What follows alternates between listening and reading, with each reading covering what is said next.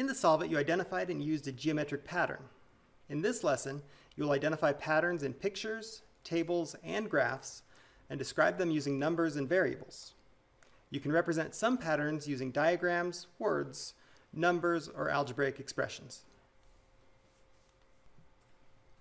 Problem 1, identifying a pattern. Look at the figures from left to right. What is the pattern? What would the next figure in the pattern look like?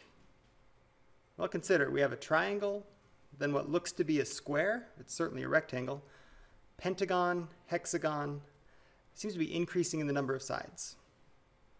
So, as we can see here, the pattern shows regular polygons with the number of sides increasing by 1. The second question, what would the next figure in the pattern look like? The last figure shown above has 6 sides.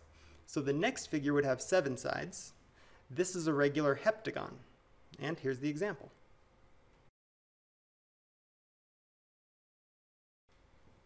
Your turn. Look at the figures from left to right. What is the pattern?